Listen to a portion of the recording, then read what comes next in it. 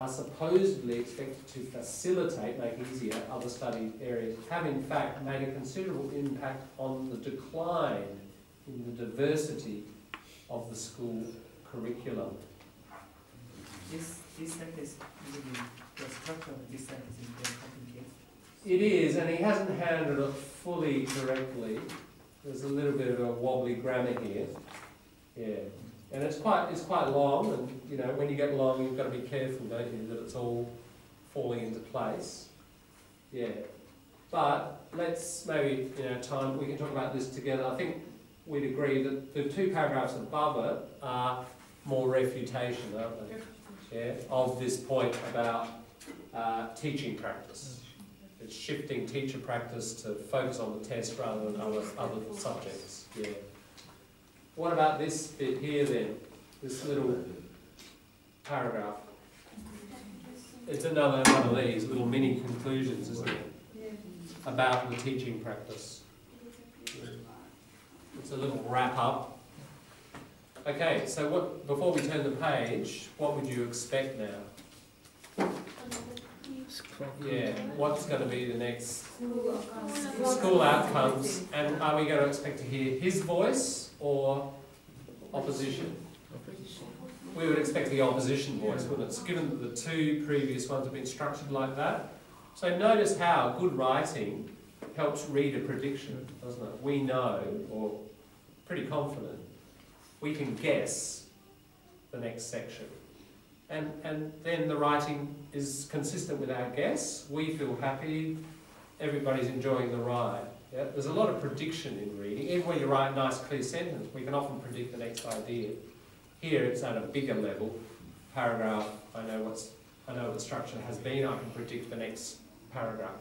Yeah? So at a micro level and a macro level, the writer is setting up nice, clear structures so that we can predict. And it's a bit like, oh yeah, I've got to border town, next town Horsham, next town Ballarat, next town Bendigo, then Melbourne, you know. I know where I'm going. But where is the surprise? It's a bit sad. It's like knowing the present you're going to get for Christmas, Alex, isn't it? Where's the surprise? Yeah, true. That is an interesting point. You've got to kind of make it interesting still, don't you? I guess on the road to Melbourne, there's still nice landscape, you know, some pretty cows. Okay, over the page, let's keep reading and we'll just see. We'll see if our prediction is now fulfilled. Ahmed, can you read a further benefit? A further benefit of the NAP plan regime is claimed to strengthen school accountability and school performance. Jinsen underlined that in the publication of the NAP plan result, why the My School website should be evaluated as a significant step towards education reform, in that enables schools to become inevitably involved in competition. Parents to choose a better performing school, in the community to monitor schools' performance, as Prime Minister Kevin Rudd stated in 2000, sits in cited top field 2013, emphasized school choice by parents that is considerable attribute to the NAP plan results, can be the beauty of the NAP plan regime. Okay, so what do we see here? Is it our prediction fulfilled here? It's opposition voice, isn't it? Making several points about, let's have a look at the topic sentence. What are the key words? Yeah, strengthening school accountability and school performance. Yep. The kind of two elements here. And the rest of it is then the support of that position. Yeah. Right. Moving on. Kate, have a read. This mechanism. mechanism of the nationalism, however, would completely ignore a great number of negative consequences of school environment. One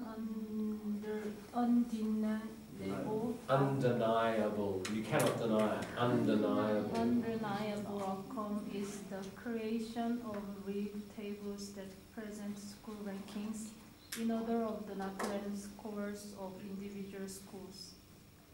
Despite the denial that ACARA does not provide any official rigged tables, Medgo 2012, it should not be able to avoid criticism that rigged tables are manipulated on the basis of the exact data of the My School website. Good, thanks. Nicole, just finish off there. Further. Sorry, I read further. Okay. Yeah. Further. Further publication of the NAPLAN results via the My School website can at ease function as a naming and shaming tool, in particular on schools with a disadvantaged socio-economic background. Yeah, because this is an important word, especially if you're into a lot of professions that are dealing with social issues. Socio-economic. So both a social level and economic level. Socio-economic status. Yeah. Okay, it gets a little complex, and a bit of cultural knowledge is important here. League, remember that word earlier? We did it right at the beginning of the day. League, group, and it's about exactly football. Who's the top of the football? You know, is it the Sydney Swans, Adam Good's team? Is it the Crows? Is it Port? The league tables. The tables, you know, every week they're different. You know, they move around, don't they, depending who's won. That's the league table. So the metaphor here is schools, NAPLAN results, who gets the highest results, who gets the lowest. And these get published on the My School website. The Australian, every 6 months or so, publishes these. What do you think the effect is for the schools that come at the bottom? What would parents who are going to send kids, they're deciding where to send their kids? They decide to put the student in different schools. Different school, yeah. So if that school's kind of failing and teachers, parents withdraw kids or don't send them, then it sends them even more failing more deeply, less and less kids, less and less resources. Those schools, the argument goes, that NAPLAN and publication means those schools go into what we call a spiral, that shape, that a death spiral, you know, and the others go into a positive cycle, and so we get polarisation.